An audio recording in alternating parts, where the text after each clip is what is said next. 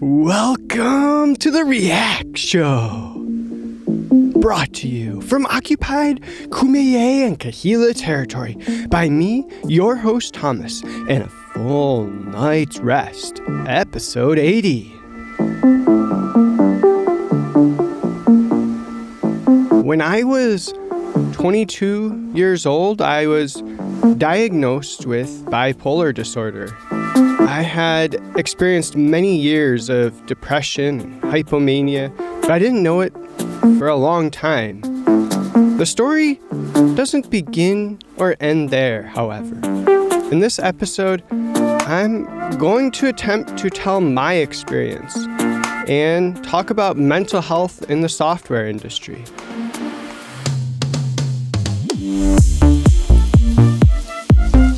Thank you for joining us. I'm still out in the desert, Anza Borrego, and the coyotes just got done yipping and yelling. I always enjoy that. I think last night, I don't know, I don't remember being awake a lot in the night, but I remember hearing them throughout the night. It was pretty fun. Even in Joshua Tree, there was one that did it like right next to my tent. I don't know how close it was, but like I could hear it like smacking its like lips when it was like opening to, call like that. Never quite heard that before. So yeah, this episode, it's going to be, I think, challenging. Something I've had in my mind to talk about for quite a while, but it's not easy to talk about for me.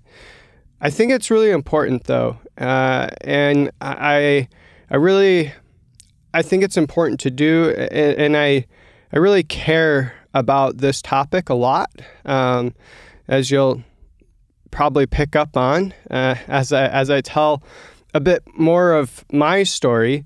But I really care about it too because what I've learned through telling other people about even just some of this is that a lot of the issues I've experienced, especially with depression and the struggles with dealing with that while in the software, the work environment, trying to hold down a job, it's something that it seems like a lot of people identify with and have struggled with as well. So it's really important to me to talk about, not just keep this as something we don't really discuss. And there's a lot to this story. I don't even know if we're going to get through it all today, but we're going to try at least to tell it well. At least that's my goal. So like I said in the intro, I was officially diagnosed with bipolar disorder in, I think it was 2011, and when I was 22, I went to, originally I talked to just my, regular doctor, and they were like, wow, this, what you're describing sure sounds like bipolar disorder, but you got to talk to, the experts, the psychiatrist, I guess. So I got referred to them, and they're the one that made that diagnosis. But it's definitely not about a label. And as I get into the later parts of the story, you'll certainly see that, I think. And but I wanted to, jump in at this part of the story and just mention it as kind of an anchor point. But before that, before we get into how that actually happened and what that meant and everything, I think the actual story begins a long time before that. So I want to go back to middle school, actually. So in middle school, it's when I used to really start dreaming seriously about getting rich And you might think like, wait, what? What kind of a jump is this? Like, what does getting rich have to do with anything? But it has a lot to do with it because it wasn't about getting rich to buy a Lambo or even a free candy vending machine or whatever, a kid at that age was dreaming of. I was probably dreaming of Lego sets or whatever. But in terms of getting rich, that was absolutely not what I was dreaming of. The actual reason why is because I saw my dad and other people working 9-to-5 jobs that seemed to make them miserable, but they seemed trapped in them. So like I would see my dad come home from work and just be miserable, just always being miserable, and sort of, he wouldn't necessarily complain about work per se, because work was kind of, I think, a coping mechanism for him. So he wouldn't necessarily complain directly about work, but it was obvious that having to go into work every day for 40 years until he could retire just made him miserable. Like, it was clear that he didn't want to do his job 40 hours a week. Like, he might have liked some aspects of it, but he definitely didn't want to do it all the time. And he wasn't the only one.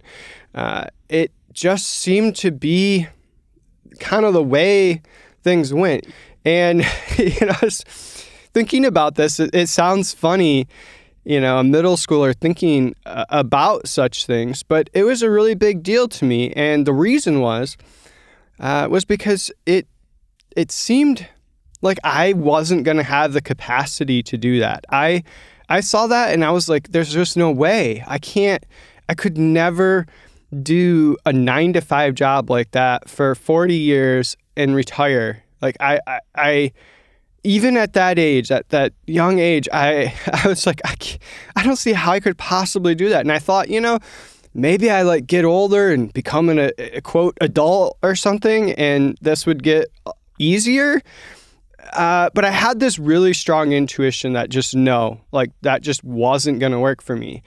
I already knew at that point it just wasn't possible. I had already started developing this thing where I could work really hard for shorter periods of time, maybe a year or something. I guess it's not super short, but in the grand scheme of, working 40 years straight or whatever, yeah, I could work really hard and do a lot in that time. But then I couldn't. I had to, I don't know, maybe it was burnout. I don't know. I knew, though, that like just doing something consistently 9-to-5 every day, it just felt impossible. And so as a kid, I would sit there and dream about getting rich just so that not so I wouldn't have to work. I still wanted to work. I liked to do things. Even then, even at that age, I was like, oh, I love making things. I like working, but I don't want to be trapped in a job. I think that was really it. Feeling, having that like worry that I would be trapped in a job. And so as a middle schooler, I dreamed about getting rich all the time. And I love to engineer and design and learn things. It's seemingly, more than other kids. But I could see like these other kids, they had more capacity, to consistently do their homework, consistently do things. I didn't have that capacity. I didn't have it in me. I got lucky in grade school because I just was naturally, I did study hard, but in bursts.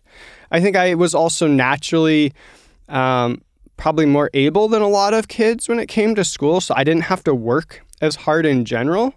And so a lot of other kids I know saw, they were like jealous of me because they're like, wow, look at Thomas. He doesn't have to like study or, do a whole lot, but still is able to ace things and whatever. But the thing was, I was jealous of them because I was like, I know that I don't actually have the capacity to do what they're doing to achieve what they're achieving. And so, yeah, it was, I don't know, it sounds kind of strange to talk about, as a kid that young, but that's how it was. Even for me back then, I dreamed of, I remember like I had this dream of coming up with a new source of energy, like inventing this new source of energy, and it would just provide me enough consistent income that I wasn't tied into a job. I wasn't trapped in a job. And I had all sorts of dreams like that. And I dreamed like, okay, here's how I'll like make it all sustainable and make it all work. And then I was like, oh, this would free me up to work on things I really care about and I really want to do. And it seemed great. And as I remember as a kid at that age, it seemed so necessary, so required that I basically assumed it would happen. I was like, I have to be rich by the time I'm like 25, because after that, like, there's no way I can keep working a 9-to-5. There's no way I can do that. Like, I hit that point. I didn't know when that point was, but I was like, I know there's just no way. I already knew my body. I knew this wasn't going to work. I was like, I got to be rich before that. I got to invent something, create some app, start some company. It doesn't matter what. I got to do it before then, or I'm just screwed, I was like, I'm not going to survive.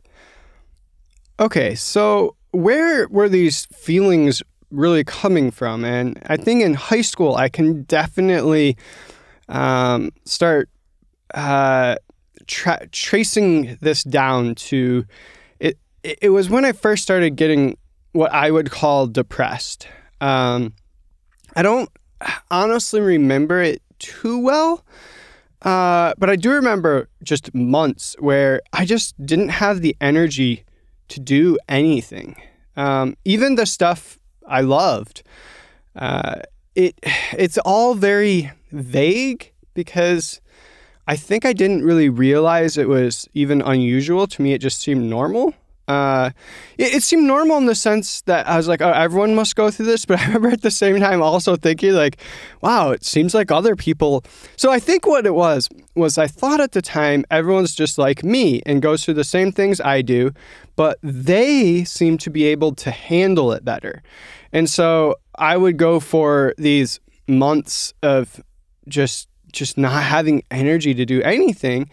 And I would think, oh, other kids must be doing this too. They must be going through this too. But somehow they're still doing their homework at the same rate and hanging out and doing whatever kids did, at the same rate. Whereas it was like an ebb and a flow. So I would sometimes, but sometimes not. And I actually spent a lot of high school. I'll talk more about this later, but I also thought this was normal for some reason. I would sort of partially run away a lot from like during the day or even sometimes a part of the night. I would just leave my parents' house and there was a stream nearby, and I spent so much time there. I would take our dog. We had this yellow lab golden retriever mix, and I love that dog so much. We did everything together. I cried on that dog so many times,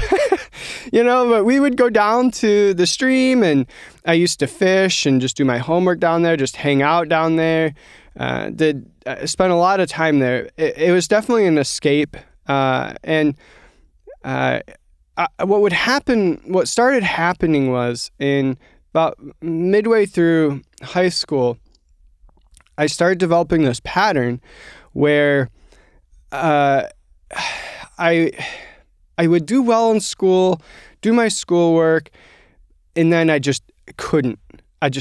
Nothing would happen for weeks, maybe months at a time. I wouldn't do my homework. I'd slept through all my classes.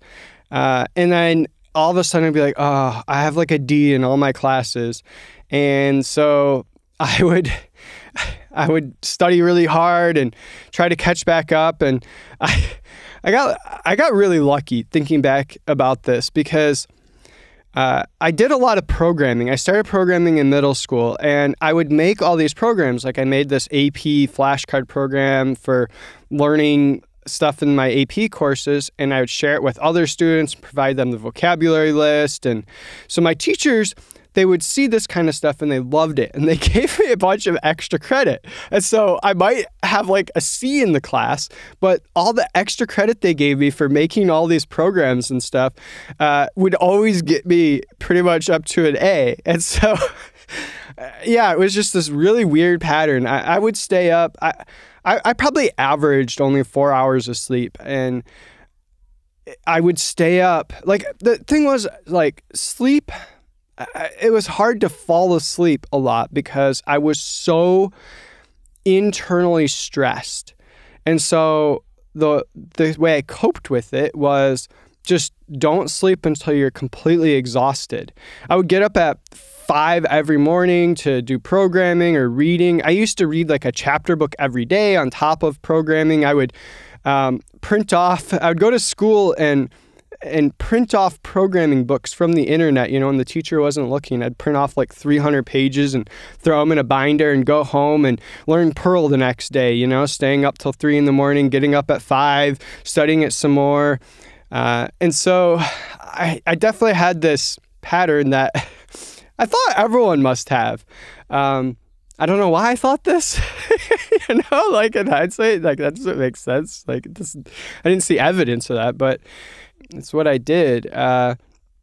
So I studied on and off, and my grades would go up and down. I ended up getting fine grades, even though I don't know if it was completely deserved compared to the other students. But yeah, that was definitely the start of some of these patterns. But the next point, college, I remember things a lot better, and it may have been when they got more extreme.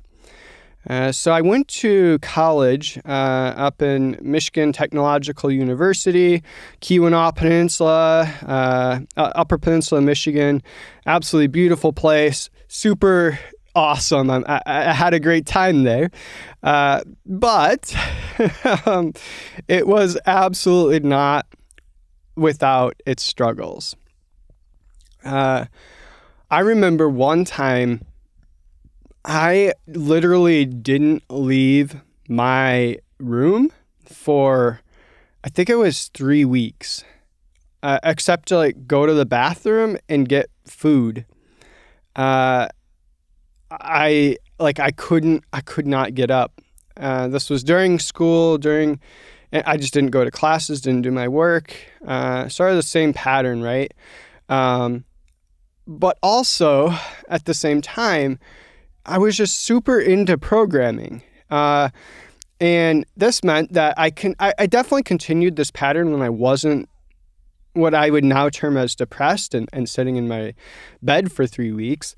I would during those periods, I would sleep like 16 hours a day. But other periods when I wasn't like that, I was back to 4 hours of sleep a day. I would program all the time. I was either programming or I was outside exploring an old abandoned mine or playing broom ball. I was very busy, but most of it was spent, I skipped a lot of my classes because I was like, the stuff I'm teaching myself in programming is way more better, way more important than whatever they're teaching me at school. So I would skip the classes and teach my own programming stuff. I guess this is a pattern. Yeah, so actually what happened was I remember the first semester, at the end of it, I was like on Dean's List or whatever. I got such good grades and everything. Then by the end of the second semester, I was on academic probation because my grades were so bad. I don't know if I was on Dean's List every time, but this pattern repeated. So I would be like academic probation. If you don't get your grades up, they kick you out of school. And so I would go into the next semester being like, well, I got to do really well or they're going to kick me out. I would work super hard, and I did the studying the best that I could, and I sometimes went to class even. I still was definitely studying all the computer science stuff on my own, and I was basically years ahead of all my computer science courses. Like anytime I got into a computer science course, it was like, yeah, I taught myself this like 3 years ago, but whatever. So it was super hard to be motivated because I'm like, oh, why am I doing these assignments? Like I know how to do data structures and algorithms. I know relational databases. I did these years ago. Like what is the point of this? And so it was very hard, but for a semester, I would get through it. I'd force myself to.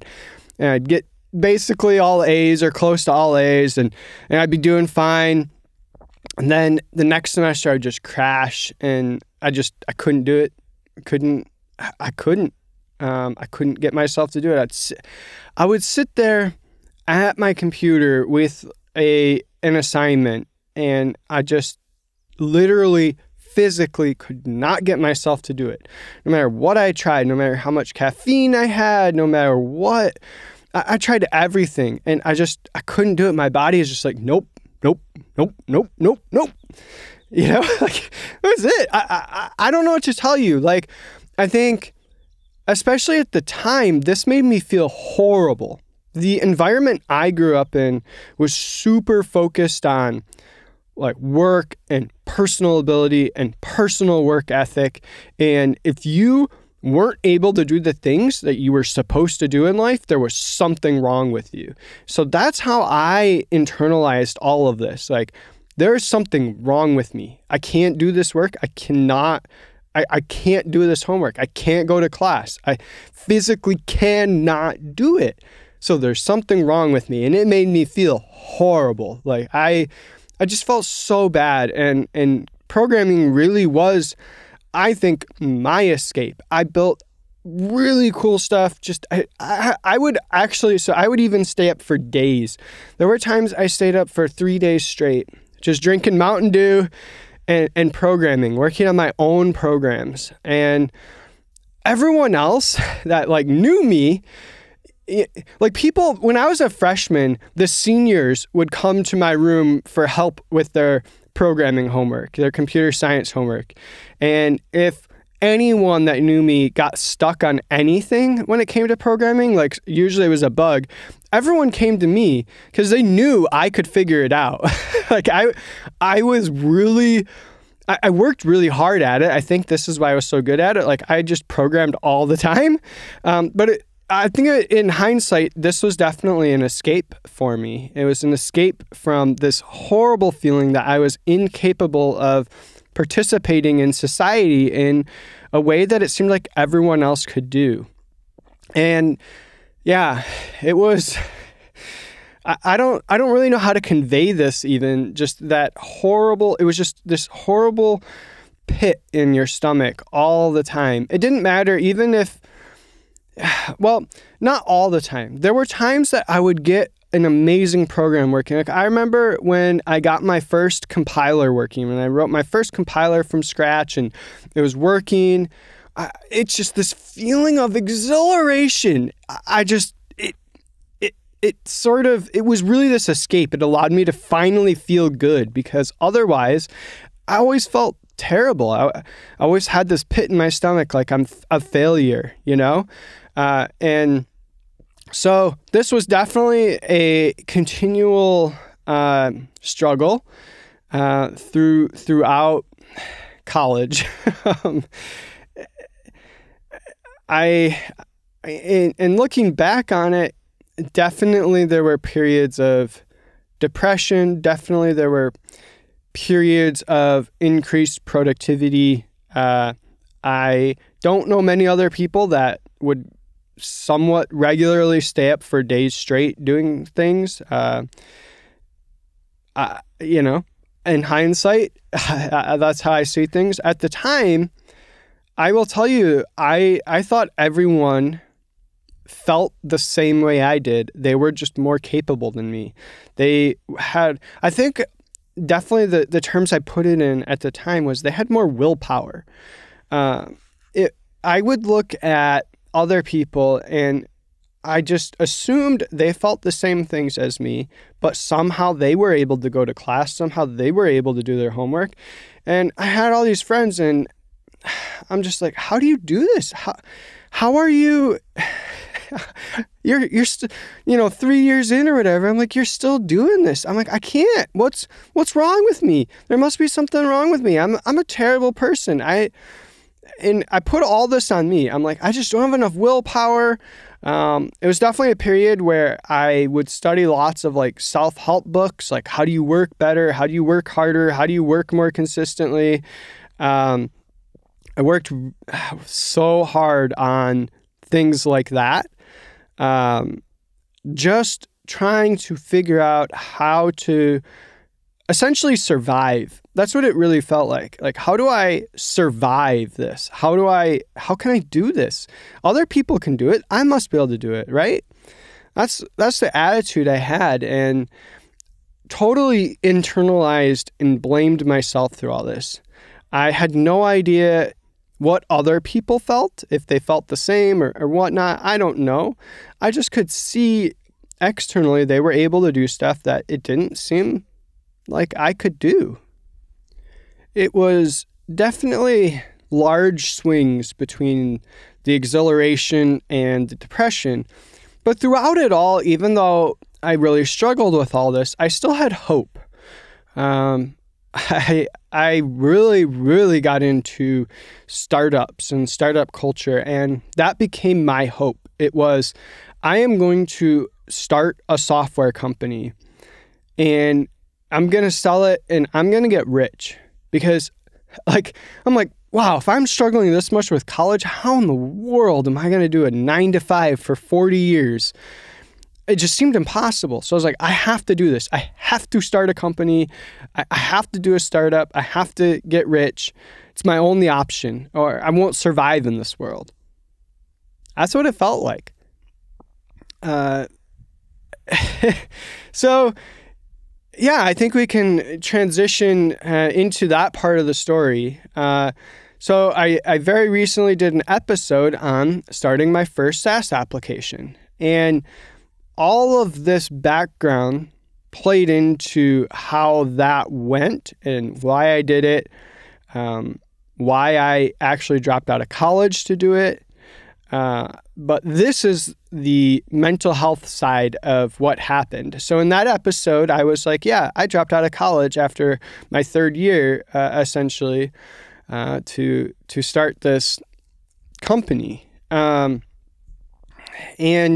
this is really the background. So it was, again, in that semester where I just couldn't do any of my work, any of my schoolwork, and I was not doing well.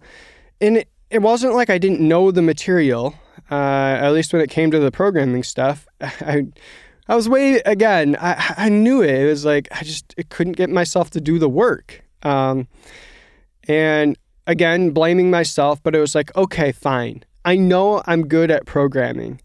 I know compared to other people, I'm it's hard to judge yourself in such things. So I'm not going to say I was like better than them necessarily, but I knew I was solid. I was like, I know I am able to program at a level that it doesn't seem like a lot of people do. And so I was like, this is my secret weapon. This is the answer. This is what I need. I need to use this skill to get myself rich because I will not survive otherwise. So this all played into dropping out to start the software company. And I tried to temper things in my head, so I might not have called it a startup, but I definitely hoped it would become a startup. I even tried to raise money at one point, sort of feebly, really badly. But yeah, I dropped out to work on a SaaS application that I actually did end up selling to people and having I sold it to customers. I didn't end up making money by getting rich or anything. So jumping ahead here.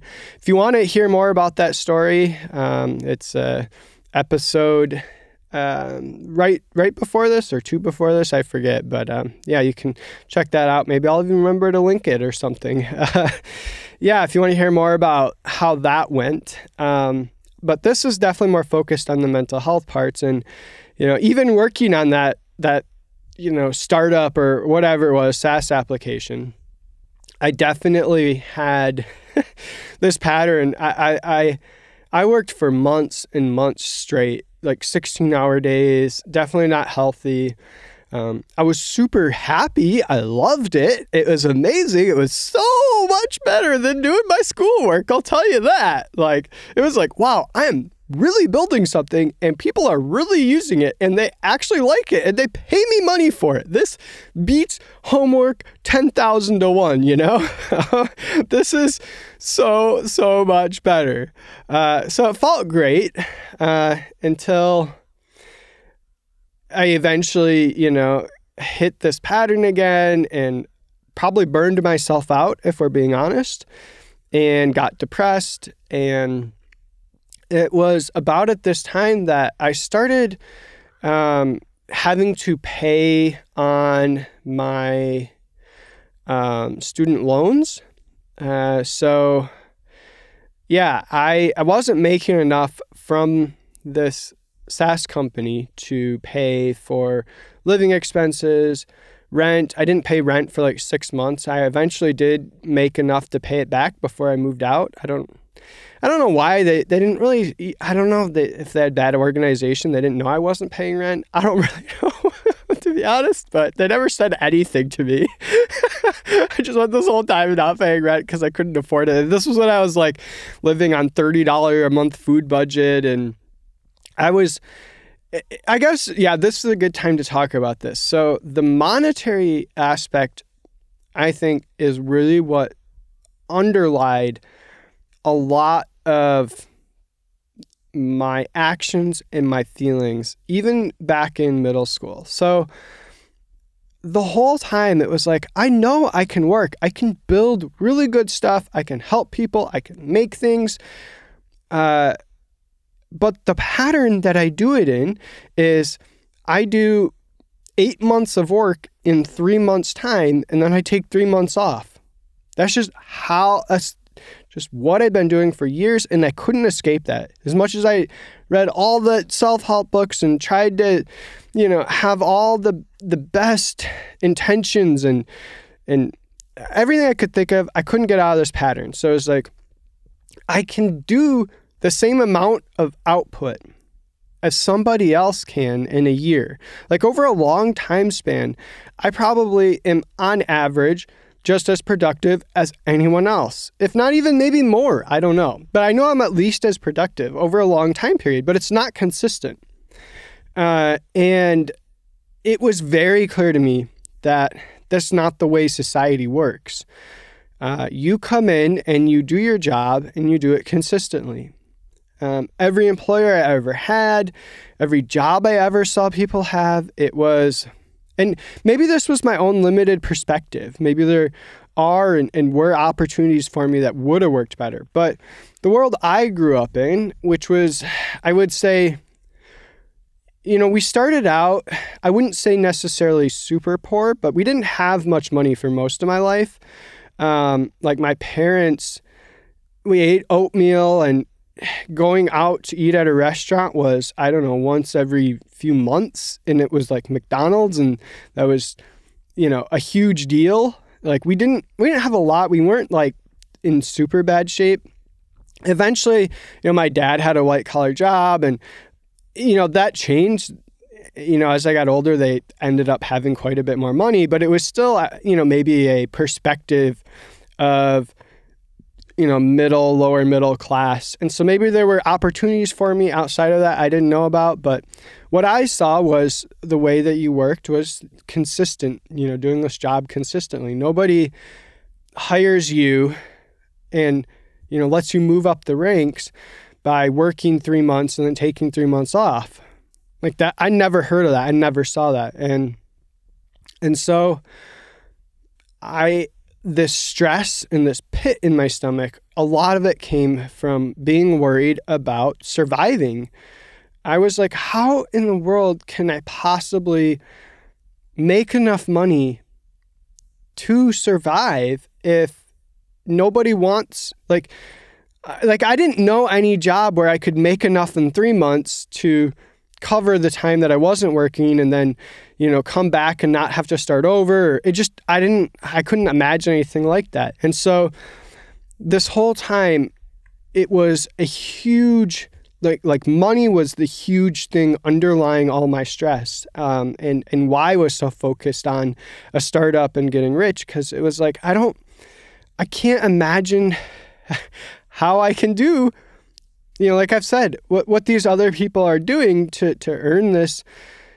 Like, how can I be a part of this society and not end up completely broke and not able to afford food? And it was a huge problem. And so I did this startup for a while and I made some money, but it wasn't a wild success. Nobody was knocking down my door trying to, give me money. And that's what I imagined would happen. I was like, oh, I'm growing this thing so well.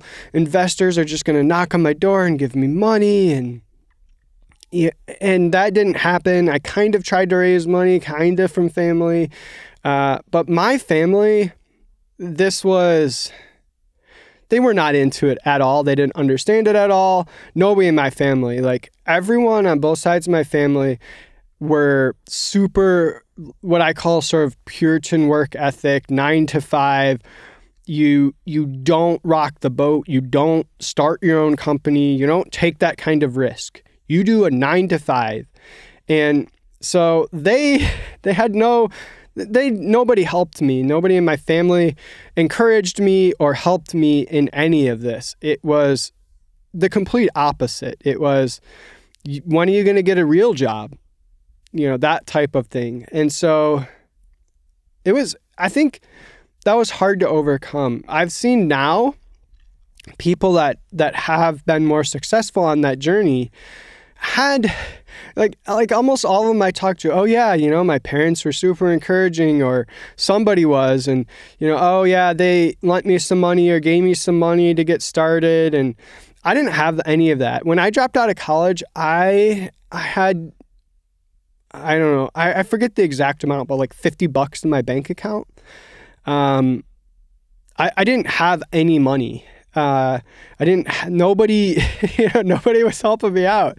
And I'm not saying that they should have or whatever.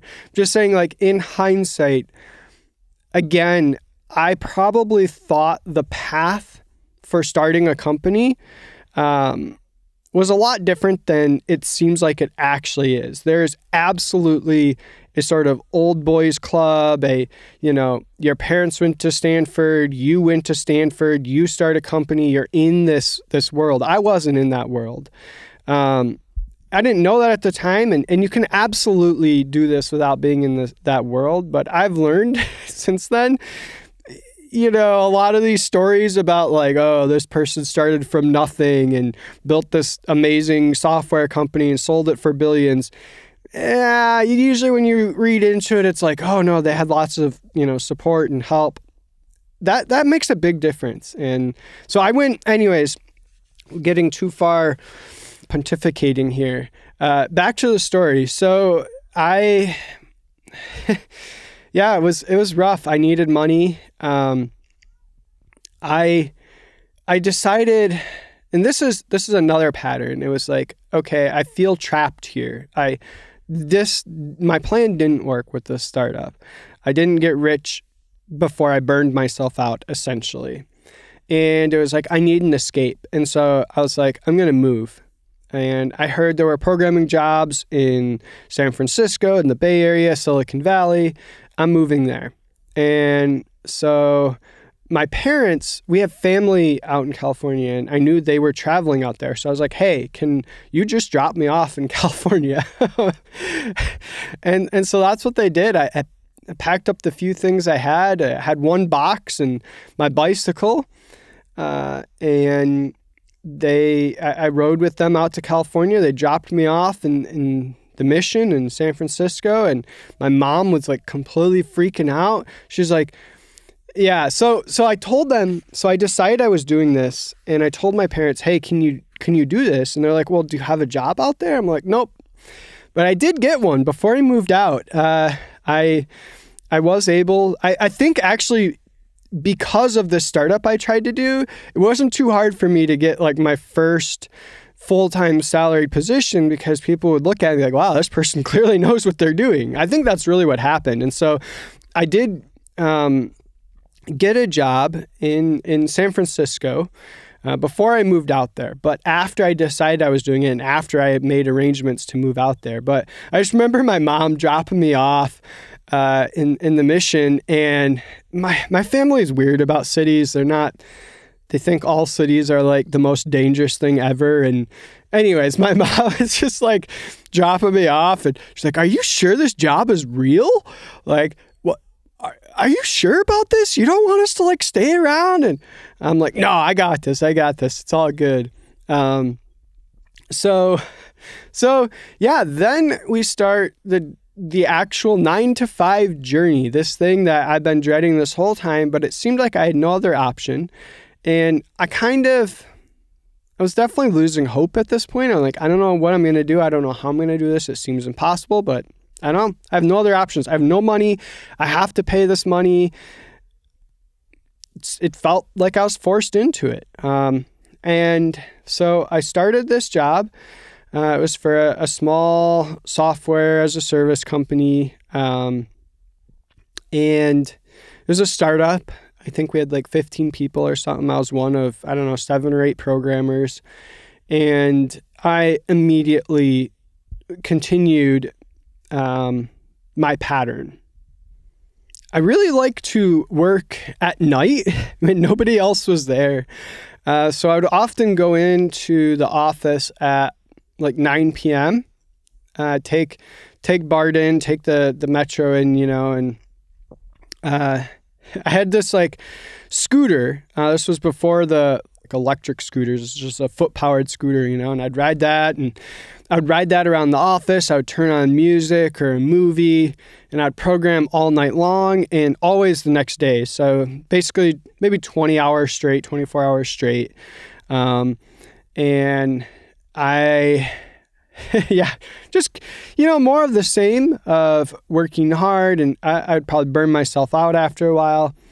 And this is when I call it sort of my Star Trek phase, because I would work really hard. I did a lot of programming. They were really happy with me. But then I would watch Star Trek at work for 3 weeks straight. I would go back to working 9 to 5, show up, and I'd put Star Trek on in the corner of my screen and not program, not do anything. I'd answer emails to make it seem like I was working. But I was too depressed. I didn't know this at the time again. I just felt horrible. It's like, why can't I do this? All this stuff again, blaming myself. And I would just watch Star Trek for weeks at a time at work. That's all I could do. I couldn't do the work. And I think some people might be like, well, that's like stealing and you can't do that. Like, that's not right. But I didn't know of any other option. To me, this seemed like what I had to do. I needed the paycheck. I had to pay bills. I had to survive. I needed food, right? So I would go and feel horrible sitting there trying to pretend like I was working, but I was really watching Star Trek. And I would go home and watch Star Trek. That's all I did for those few weeks or whatever, how long that period was. And then I would feel better and I'd go back to working really hard. Anyways, you can see how this pattern goes, but I drank lots of Mountain Dew. Yeah. And this is how it went. And it's also when I started to learn that not everyone is necessarily the same. So it's when I met my current partner, and she pretty quickly was like, your behavior is not what I would say is like normal, or like, I don't know if she would say normal, but like, she's like, I don't think other people feel exactly the same as you. I think you're imagining this. And I was like, no way. Everyone feels exactly the same as me. They're just more capable. They just have better willpower. And eventually I was like, okay, fine. Maybe you're right. And this is when I actually started talking to like my doctor and stuff. And when I ended up going to the psychiatrist and telling them basically my story, a lot of what I told you here. And they're like, well, this is like classic type 2 bipolar disorder. And boy, that was so strange, that feeling. I'm like, what do you mean? Like it to me felt impossible. I just had ingrained it in me that everyone else feels the same way I do. Everyone else experiences the same thing. So it's like, does everyone have type 2 bipolar disorder? You know? Yeah. So that was, I was about 22, I think. And I had that diagnosis, and I was prescribed some medication. And this is where it gets, I think, really interesting, especially as it relates to work in the software industry and everything. So this job I had at the time, I was still working at the startup. In hindsight, they were really great for me. They were really flexible. Nobody ever complained about my weird work habits, other than one time. I remember, I don't know what I was thinking, but I was so excited about my code. I was coding so fast. I wrote really terrible code. Like all the variables were one letter, and it made sense to me at the time in my head. I don't know where, maybe this was part of the hypomania with the bipolar. Like it all made sense and it all worked, but somebody else saw this code and, oh yeah, this company we had no code review process. You just wrote code and pushed it live.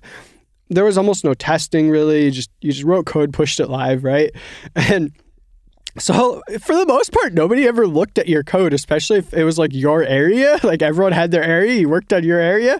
And so I would say in general, I wrote good quality code, but sometimes I wrote code like this when I was probably in a hypomanic state. And somebody one time saw it, and my boss and actually the CEO, who also did a lot of programming, was like, yo, dude, this ain't cool. You can't do this. So it's kind of like being on probation a little bit again.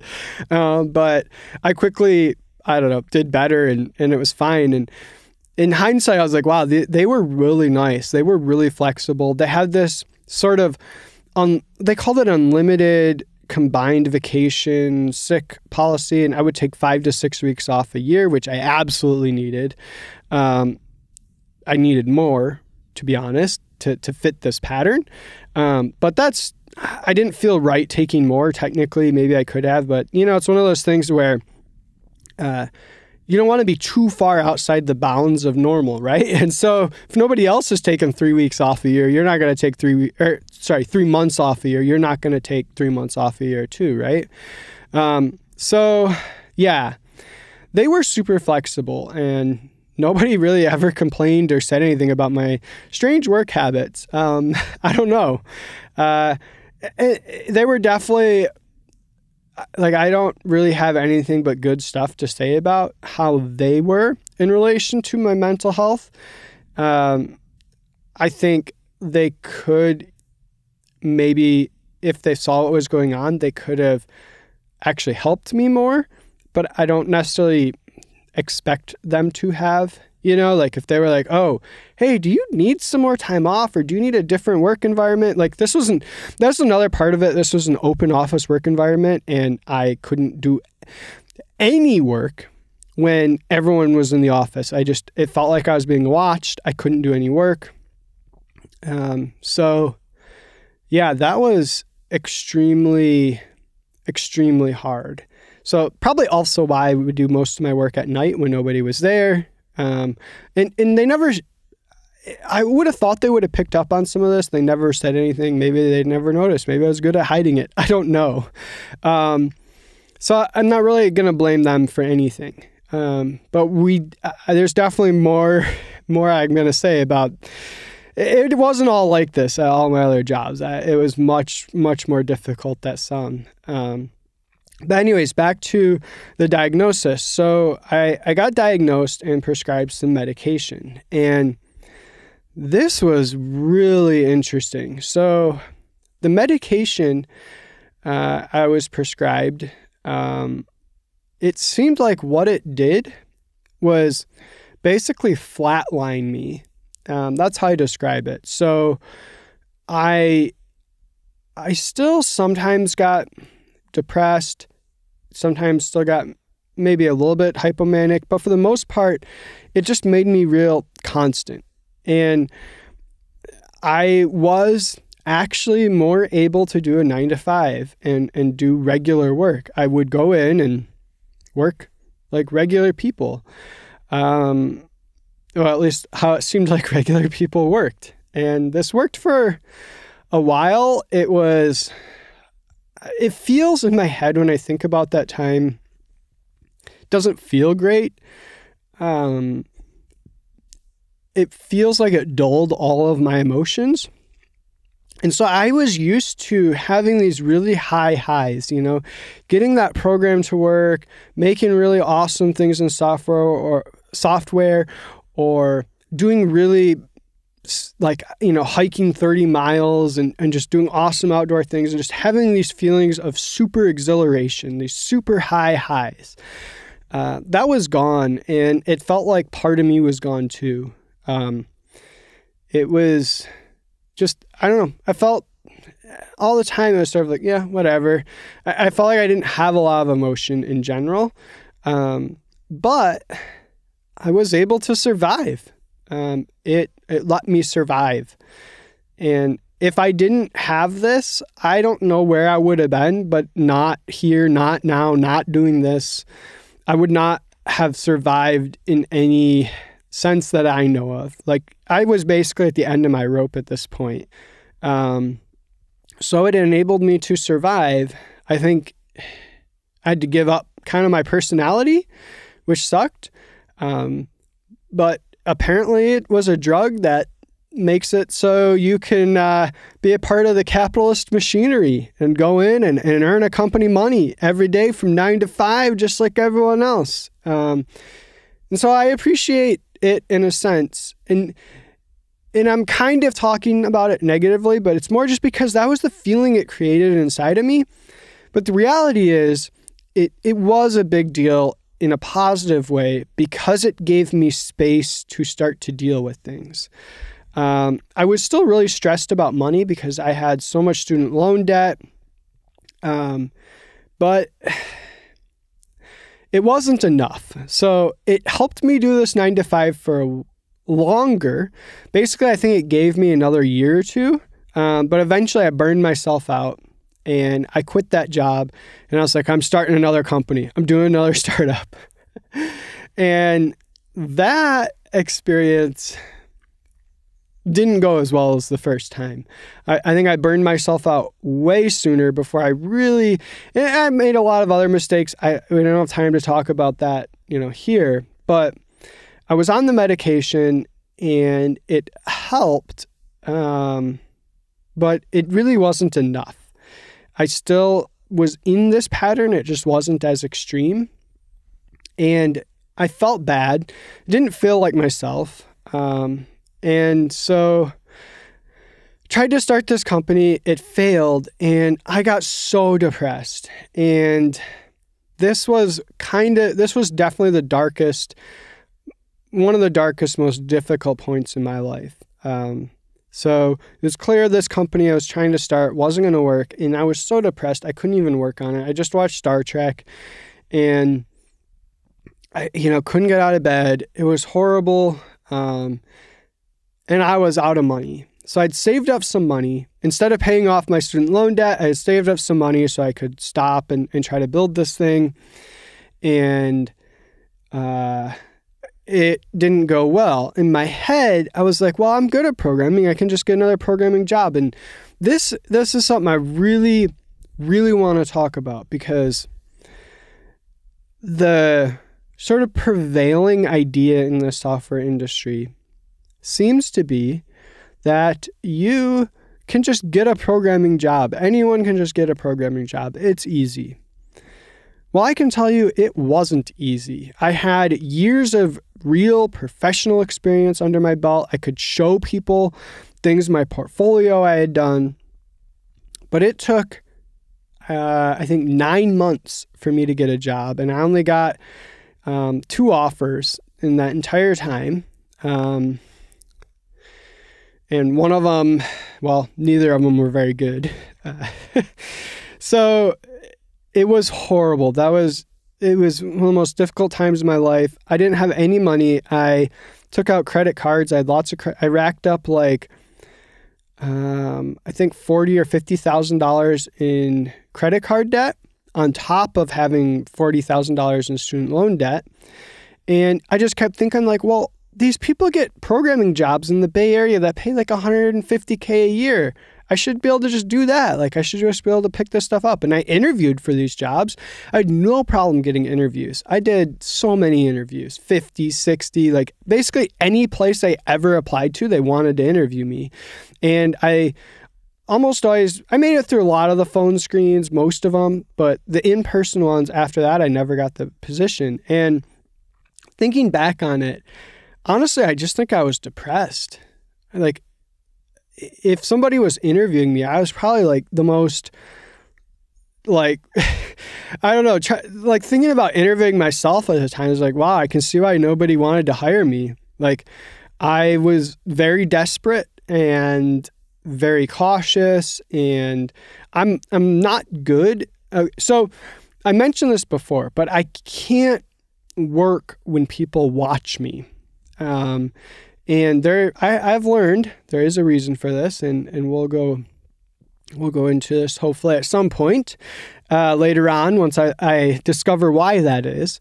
But I can't work when people watch me. I just can't. I literally can't. It physically, I'm just like, nope, can't do it. My body shuts down. And so the interview process where everyone wants you to code on a whiteboard, I can't do it. I'd sit there and it's like I scribble some things, but I never do anything useful. And so it was easy to get an interview because people were like, wow, this person has good experience. Look at all this stuff they've done. But then they put me in front of a whiteboard and it was like, wow, they suck. They don't even know how to do anything. So yeah, we already, it's already well established. The whole interview process is horrible. But something I think people don't talk about is it's very discriminatory. It's horribly discriminatory. And, Google and Facebook and stuff have all these things like, oh yeah, we're inclusive, blah, blah, blah. Well, I can tell you what, your interview process and the interview process that you've created for the industry, you guys basically created this way of doing interviews. It is extremely discriminatory. It is not, it is absolutely going to filter out anyone like me who can't work very well when people are watching. And that's not, for the most part, people aren't watching you do your job. So it doesn't mean you can't do a good job, but that's how the interview process goes. And so I was lucky in that the job that I got before this, they didn't make me do that. I don't know why. All we had was like a phone call, and they just asked me some questions that were really basic that I already knew, and they hired me. All these other jobs at this point, every single one of them was like, do these coding exercises, and I couldn't do them. And if I was on my own time in front of my own computer, just doing it myself, I could have whipped it out, no problem. But put me in front of someone, I can't do it, right? In fact, the only 2 job offers I got during that period were the 2 companies that didn't make me do that. And so I ended up taking one of them. And this is where I learned about another side of the software industry. I'll say that first job I had was very flexible and accommodating, and I think unusual. I don't think now that I've had a number of jobs and talked to a number of people, I don't think that's normally how it goes. And so I got this job, and it was immediately horrible. It didn't, oh my goodness. So they had a lot of policies and a lot of things that did not work well for me at all. So they were super strict about being there essentially from 8 till 5. I couldn't do I had no flexibility. So even though I was on this medication and it helped, I still had some of these patterns. And I it wasn't like they were completely gone. I was more able to do this, but not fully able to. And immediately within like 2 weeks, I was already feeling so depressed at this job. Like a strict 8 to 5 did not work for me at all. It was horrible. It'd be like, I'm not feeling productive right now. Why don't you let me work when I feel productive? Like what is wrong with you? Like, why does it matter when I do this? Like, it's not like we had meetings all day or like, there was literally no reason for this that I can possibly think of, but they seem to really care about, what I call button seat time. They wanted to see you sit in that seat, right? It was horrible. This did not work for me at all. And to make it worse, the first job I was at, it was just salaried, and they never asked you to track your time or what you worked on ever. That worked fine for me in that sense. This one was the opposite. They wanted me to track everything I did, how long it was, and it felt like somebody was watching me. And so I couldn't work. I was like, why? Why does this matter? Just let me get my work done. And I remember even having a conversation with the CTO at this company. Again, it was another small company, but not a startup. They were well established. They'd been in the Bay Area since the early 80s. And I remember they were like, oh yeah, we're profitable. We're not a startup. We're just bootstrapped, profitable. We've been profitable for a lot of years. We're a great work environment, good work-life balance, all this stuff. And I was like, wow, that sounds great, Anyways, I talked to the CTO. I'm like, why the heck are you making me do this? Like, this doesn't work for me. And I was like, do you actually read these numbers? What do you do with this information? And it was very clear that they never actually look at the data, but they were very adamant that we had to record it. And this was totally a deal breaker for me. And the other part of this was they paid terrible. This job, so at my previous job, I started at $75K salary a year, but pretty quickly I moved it up. I think I was making essentially like $150K by the time I left, with some like stock benefits and stuff. They had gotten acquired. And anyways, this job was $80K, which was like dropping back so many years, it felt like. But also living in the Bay Area, it's not a lot. I'm certainly not completely broke or anything. A lot of people make less, but living in the Bay Area is expensive. And this, paying all my expenses while having like, I don't know, 75, 100K in debt, I had no money left over. And it took 9 months to even land this job. And so I felt completely trapped. It was so horrible. It was so bad. Like every day was such a chore. I hated going to work. The funny thing is, I loved the software. The software I got to work on was so cool. I loved the actual work when I was able to work, which was, I don't know, like 3 hours a week, realistically. I got a lot done and it was great. And I liked the software, but the work environment was terrible and I hated going into work, but I felt completely trapped. Like it was like, well, what am I going to do? Spend another 9 months to find another crappy job? What do you do? I felt trapped. I felt like that's where I was. And so, yeah, it was really hard. And this is where we even get into a story that is kind of hard to believe. And I guess, we're getting long here, so I think we're going to turn this into a 2-part episode. But before we get to that, I want to finish by telling a story. And I don't know, I'm curious if other people have had a similar experience. But the story is, I was struggling so much at this job, and I had a therapist and a psychiatrist, and I would see them all the time, and they were like, you seem like you need time off. Like you seem quite depressed, and the drugs are helping, but not enough. And so they were like, we'll write you a note, give you 6 weeks off or however much you need to just recover and not worry about work. And in California, this is absolutely a protected thing. If you need to take time off for medical reasons, this is perfectly fine. It's a, protected situation. I don't know what you actually call it, but legally, if you go into a job, at least this type of job, and hand them a note saying, hey, I need to take time off for medical reasons, they don't have to pay you during this time necessarily, but it's totally a thing you can do. And so they're like, yeah, we'll give you a note. The note doesn't have to say what the medical reasons are.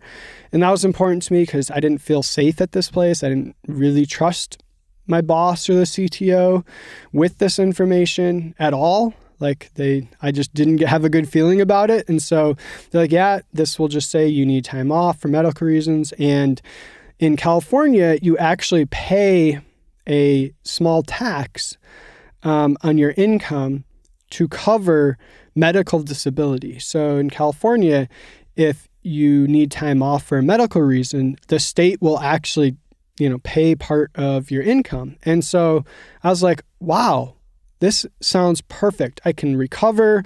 I can just take the time off I need to get over my burnout or whatever it is. And I will still get enough money to survive. I'm not really paying off my debt so much, but at least I can eat and pay rent and stuff. And so I went into work and I told my boss, I was like, hey, I got this note, I need to take 6 weeks off. I'm sorry, but it's just how it goes. And my boss was like, okay, fine. And then a half hour later, the CTO comes over to my desk and says, hey, can I talk to you? And I was like, sure. And so we go into his office, and this is still hard for me to tell. And he sits me down, and he's kind of sitting up on his desk, sort of towering over me. And he's like, why do you need this time off?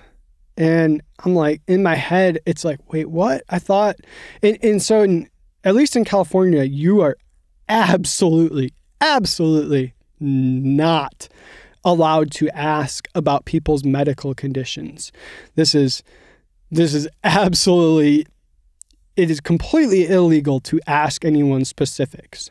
And so I was like, I need it for medical reasons. And they're like, yeah, I know that. What are the medical reasons? They straight up asked me, and I was like, not at all prepared for that. I'm like, wait, what? In my head, I'm just like, what's going on? But I felt trapped. I was like, I need this job. I can't lose this job. I literally can't. I don't know what I would do. I need the income. And so I felt like I had to tell them. I absolutely did not want to tell them. They absolutely should not have been asking me, both for legal reasons, and I think a common human courtesy. You don't ask people specifics about their medical conditions like this, especially in a position of power. At least that's my opinion. Even if it wasn't illegal. Anyways, so they were like, and so they asked me this, and I told them, I'm like, well, I have bipolar disorder, and I need the time off. And I thought in my head, okay, phew, I really didn't want to tell them that, but I guess I had to, and I'll just do what I got to do to get through this. But I'm sure that'll be the end of it. That was not the end of it.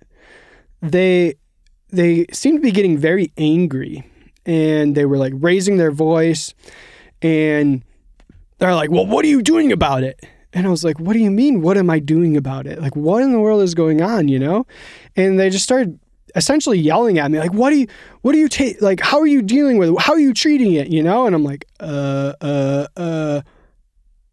medication? And I'm like, I don't want to tell them anything. What medication? What are you taking? And so they're like drilling me on it, and I felt like I had to tell them.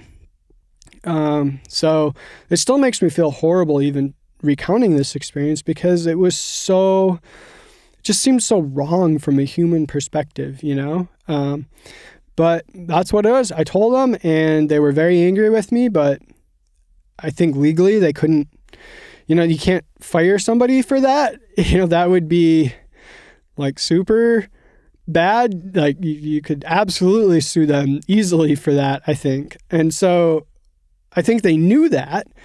So they were just started pushing the boundary as far as it would go. And they ended up letting me do it, but that was horrible. After that experience, it was like, wow, do I never want to come into work at this place again?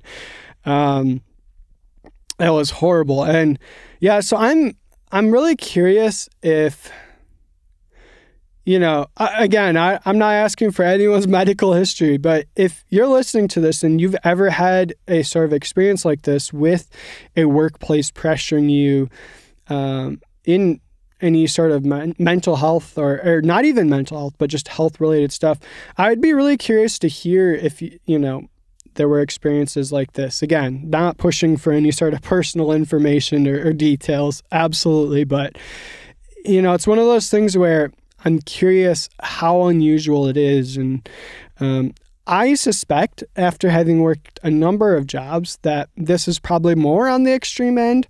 But I think a lot of places might tend more towards the way this company works versus the first one. And I can tell you this, as someone struggling with these things, this type of response does the opposite of what anything you could possibly be wanting. If you want me to be a good worker, supporting the things that I need to be a good worker is way more productive than making me feel like crap and making me feel like I suck at life, So, my advice, if you are ever in a position of power in these situations, I think most people would be happy to be accommodating, and work with you with whatever they're dealing with to try to fit into the work environment. But if you are just trying to squash people and, make it seem like their problems aren't real problems, you're only making things worse for yourself. Like, I'm not going to come back and be more ready to work in this type of environment, Whereas if their response had been like, oh, yeah, take all the time you need, whatever you need, we want to support you, we want, if it had been a supportive response, it would have been like, wow, okay, great. This is, I don't love everything about this place, but at least they're supporting me here. And, I'll come back and do my best work and do what I can. And, that is I think, a much better, much more productive response for everyone involved. I do want to say, I'm going to wrap up this episode. There's a lot more to the story. I'm going to do another episode. And in the next episode, we'll actually get into things have gotten a lot better since then. And I've learned a lot. And I want to talk more about how this interacts with the software industry in general. I've even been on the other side of that table when I was an engineering manager. So I want to talk about all that. We're definitely running too long for me today to get into it. I'll try to do that as the next episode. So if you're interested, I'll have that. But yeah, so sort of to wrap things up with this and this current story, I want to talk a little bit more about what I think is sort of underlying a lot of this. There's some personal reasons that I'm going to get into in the next episode about why these things I'm going to talk about are impacting me the way they are. But I think a lot of this is actually, I trace a lot of it to capitalism. I'll be completely honest with you.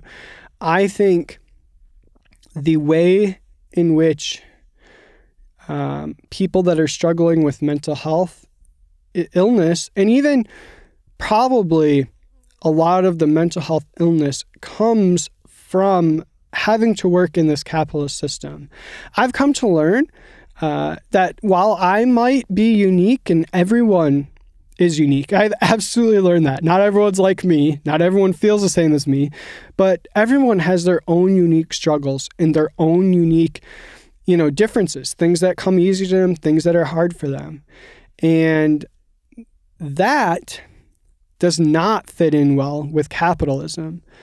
Capitalism is looking to accumulate capital. The people with capital, your bosses, the people that own the company, they're going to make money by having consistent output. Almost certainly. That's the way they look at it. They want, a cog in the machine. They want to be able to just plug you in. They don't want to have to deal with all this. They don't want to have to deal with the human aspect. And so my experience at this point is, if you are someone struggling with these mental health issues, the way that you participate and interact with society is companies will take you in, but if you start struggling with this stuff, you're probably not going to start getting promoted as easily, and you may be on the chopping block, sort of at the front of the line when the company's not doing as well. So the way I see it is, capitalism traps you. You have to make money to pay rent, to eat food, to exist in this society. You have to. If you want to be a part of the society in any sort of normal way, you have to do this. But the way in which you do this, and especially in software, working a normal employee position, it's a cog in the machine. As a programmer, the boss, the owners, there is nothing that's going to make them more money than you being a cog in the machine. If they can pluck any programmer off the street, plug them into their machine, and have them write lines of code, produce things on a consistent basis, that's going to make them the most money. And so it creates, I think, this system in which if you aren't somebody that naturally fits well into that system, you're always going to be, you might get in, but you're going to get kicked out, You're going to go in and out. It's going to be a struggle. And I personally think a large source of this just comes down to capitalism and the way capitalism works. Capital is here to accumulate capital. Capital doesn't care about your mental health issues. And it's not profitable to have, the most profitable thing is if a company only hires people that don't have mental health issues.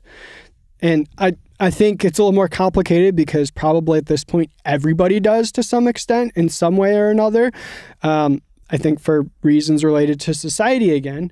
But basically minimizing that is going to be your most profitable thing.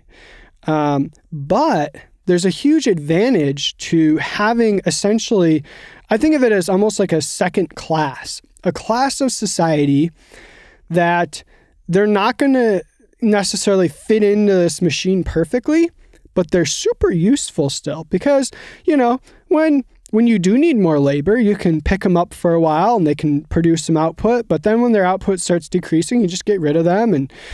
And it basically keeps everyone else in line. You see people that are struggling with depression or other mental illnesses that aren't able to hold down a job consistently. And you might want to leave your job, but you're like, wow, no, I can't do that. Like, I got to keep doing this. I got to make this money from my boss, because otherwise I'm going to be like that person living on the street or whatever.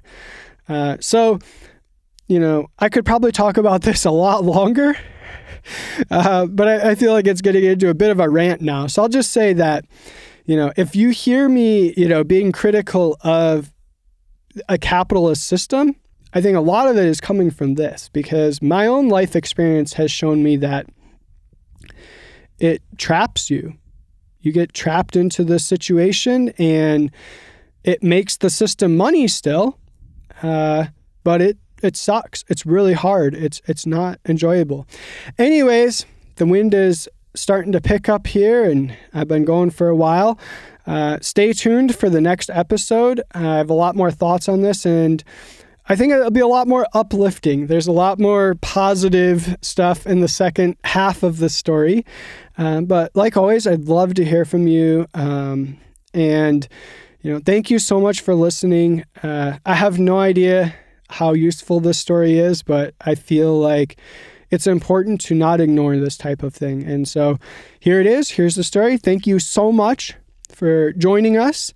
And I want to say I hope you have a great day, and I do. But I also hope you have, I hope you have a supportive day as well. Maybe it's not going to be a great day. Maybe you're dealing with depression, and somebody saying, have a great day, feels like you're being kicked. It's like, I can't have a great day. I'm not feeling great. So I'll just leave you with this. I hope you have the day that you need to have. And take care. See you later.